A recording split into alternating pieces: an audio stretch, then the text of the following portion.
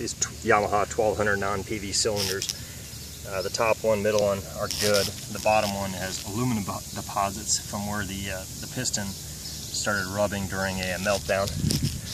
So just got a Home Depot $5 bottle of muriatic acid for swimming pools. Works just fine. You see, when you put muriatic acid on good surfaces, you don't get any fizzing, relatively speaking. The ones with aluminum deposits, you really get a lot of cooking going on.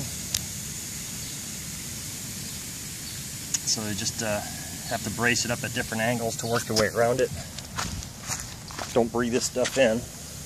A little bit of minor deposits up here, or funk or grime or something.